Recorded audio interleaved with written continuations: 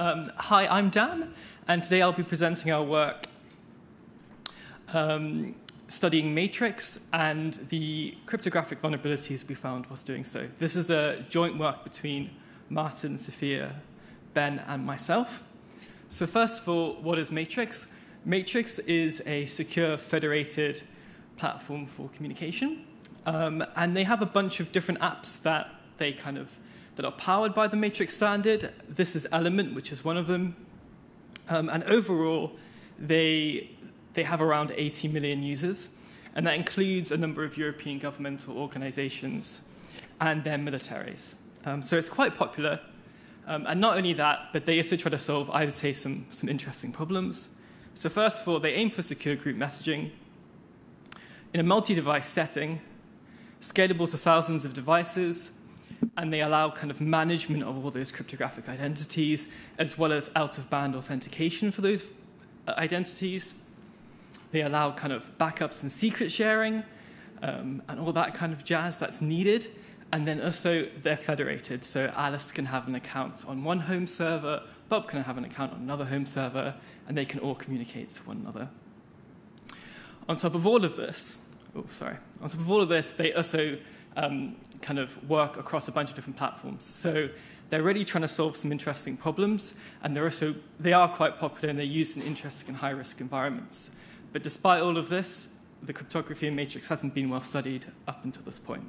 So let's take a look. This is kind of the overarching architecture of matrix. It's composed of like a few different sub-protocols that kind of come together to create a secure group messaging protocol. First of all, we've got the CrossSigning framework, which provides cryptographic identities for users and their devices. And coupled with this is the verification framework that allows out-of-band authentication between them. So here we have Alice, and Alice has a key hierarchy with a master cross-signing key, which is used to sign a self-signing key and a user-signing key. The self-signing key is used to sign all of her per-device keys, whilst the user-signing key is used to sign other users' devices and keys. So for example, here's Bob. Bob also has a key hierarchy, and when they communicate, they're going to do some kind of out-of-band authentication using the verification framework. And once that's complete, they're going to sign each other's master keys using their user-signing keys. And this is the kind of cross-signing part of the cross-signing framework, and it provides a nice kind of signature chain from each device all the way up to each of Bob's devices and vice versa. So you get like a nice trusted mapping from real-world identities to device keys. Once we have this mapping, we can then create secure pairwise channels between these devices. And that's what the Ohm protocol provides. You can think of this as kind of a signal derivative where they use triple Diffie-Hellman for the initial key exchange, and they combine this with a double ratchet for continuous key exchange. This protocol isn't used for actual messaging. It's just used as like an underlying signaling layer for the other sub-protocols. So next up is Megaohm. Megaohm is what is used for actual kind of encryption of user messages. And the way it works is there are a bunch of like secure one-to-many channels that are composed together to create a kind of a group chat. So here we've got Alice, Bob, and Claire. Alice is going to set up her own Megaohm session, which has an inbound part, an outbound part, and like a signature over the inbound part using the outbound part. She's going to distribute these keys using individual pairwise channels over Ohm, and then Bob and Claire can decrypt them, and they can associate the inbound session that they get that can be used for decryption with the owner of the Ohm channel they sent, that it was sent with. So in this case, it would be Alice. And if Bob and Claire do the same thing, then we get this nice situation where everyone has a session used for sending, and as well as the other members' inbound sessions that they can decrypt messages with. And now we get a kind of a group chat. On top of this, when Alice adds a new device, she wants to share the history and her old messages with the new device. And this can be done using the key request protocol. And they do this by sharing kind of these inbound Megaohm sessions, but over the Ohm protocol. The Megaohm key backups protocol is like a layer on top of this that is an asynchronous alternative where you're effectively just backing up these keys using a shared secret.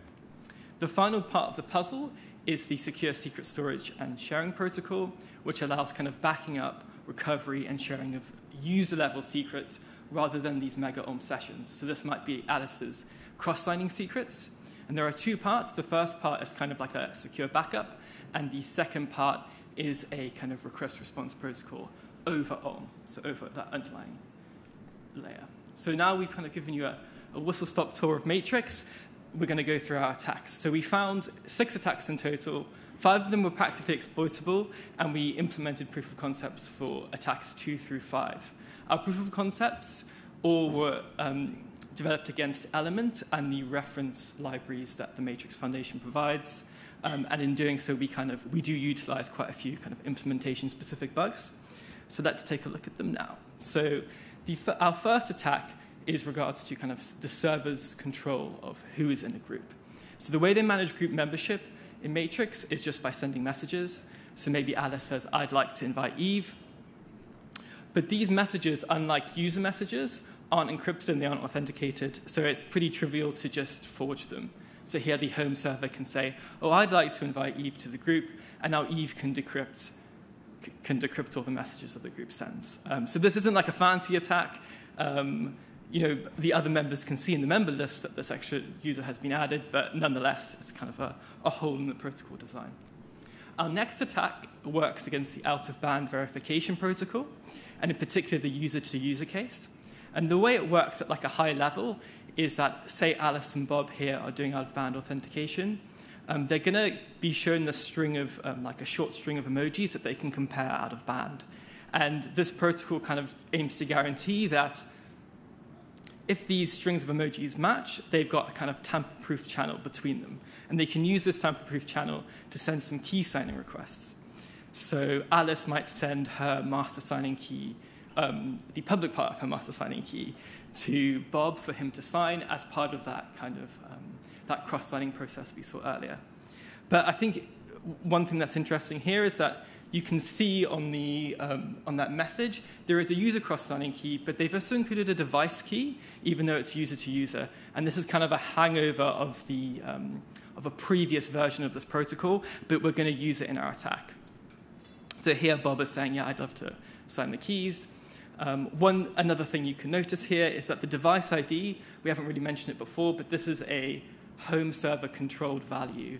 So the home server, if they're mounting attack, can kind of insert values into these key signing requests. Additionally, the device identifier and these cross-signing keys share a namespace. There's no domain separation between them. So the home server can do something sneaky and construct a string that looks like a valid device identifier and cross-signing key. And when Bob gets this key signing request, what Bob's going to do is his client's going to get a bit confused, and it's going to sign the device key, the device identifier, thinking that it's Alice's cross-signing key. And so you end up with this trust relationship where Bob has used his user signing key to sign the root of Alice's cross-signing hierarchy, but it turns out that it's actually Eve's cross-signing hierarchy. And that now they can mount an active man-in-the-middle attack. And yeah, so this kind of is a complete break of the protocol, but at kind of a higher level than maybe, say, the secure messaging channels.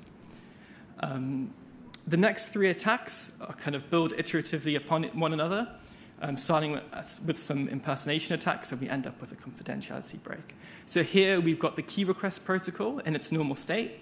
So this is like a normal execution where Alice has 2 devices. Her first device receives a message that it can't decrypt, so it asks one of her other devices, hey, can I have the decryption key for this? The other device will say, yes, you can have it because you seem like one of Alice's devices. I just need to do some trust checks. They'll encrypt this alongside a little tag to say who the owner of the session is, so in this case it's Bob. But when Alice receives that message, she won't do any checks. So actually, in our attack here, all Eve needs to do is send one of these messages without prompting, claiming that, say, a session she's generated is owned by Bob, and Alice will be able to decrypt these messages and attribute them to Bob. But there's a bit of a caveat with this attack, which is that all messages sent through this key sharing, key request protocol are flagged as kind of less trusted or kind of like as forwarded keys. So we'd like to improve upon that, and that's what our next attack does. So here we have Alice, Claire, and we have Eve impersonating Bob using our previous attack that we've just done. So this kind of partial impersonation attack. And one thing that's interesting about Megaohm is that the initial key share, unlike the key request protocol, these key shares are sent over Ohm, and they're fully trusted. They're not counted as like a forwarded key. But we only have an impersonation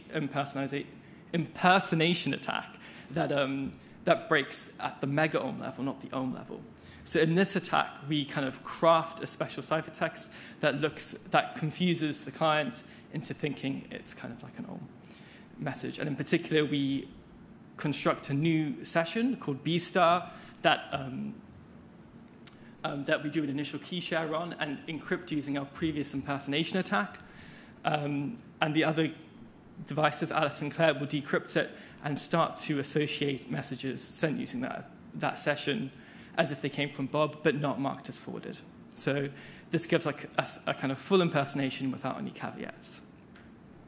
We can then build upon this one more time. And we'll recall that the secure secret storage and sharing protocol uses Ohm for this kind of request response sharing of kind of user-level secrets. And one of those user-level secrets is the key that the Megaohm key backup protocol uses to encrypt inbound sessions and kind of back them up to the home server. So here we use a similar impersonation attack and protocol confusion to kind of forcibly share a backup key that we've set. And the target will accept this key and start to back up all the Megaohm sessions they have access to using this key, and we can decrypt it.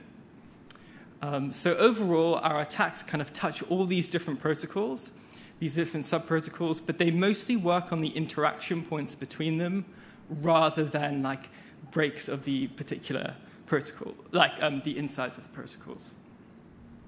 Oh, cool. So yeah, they solve some interesting problems, but there are also some pretty difficult problems. I think they're problems that are worth solving. And I think they can be solved by, yeah, I'll just move on. Cool. Thanks for listening.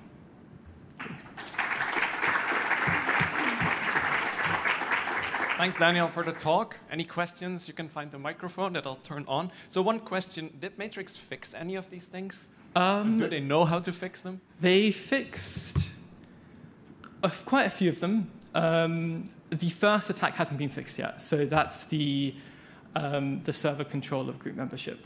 And that's just because I think it's in the design processes. But the majority of the other attacks have been fixed. Go for it. Yeah, I guess a small question. I'm curious, in this case, you were attacking a particular implementation of the spec, but also looking at the spec. And I'm curious like how you went back and forth between those two things during the cryptanalysis process. And also like whether that has any implications for how we should go about ensuring that the spec is secure, which is maybe different than ensuring that an implementation is secure.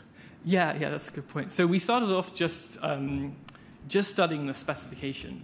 But I think a lot of specifications these days, like, I think I make this mistake as well, that you try to write a specification that's like covers all the bases, but in reality they never do. And so what we ended up doing is looking at the implementation to fill in any gaps in the specification. And it was usually when there was a gap in the specification where we looked and there was a similar gap in the implementation. And I think maybe trying to look at kind of machine-checked proofs and those kinds of things can force you to have a kind of someone over your shoulder who's like a more pedantic version of yourself to make sure you do fill in all those gaps. Do you imagine writing those proofs about the spec or about a model of the implementation? About the spec, I would go for personally, yeah. We have time for one more question if you keep it very short. Kind of a follow-on to that. Was there any formal analysis done in the design of Matrix, or was it just kind of ad hoc and crypto engineering? It was mostly ad hoc kind of crypto engineering, I think. Thanks. Let's thank Daniel again.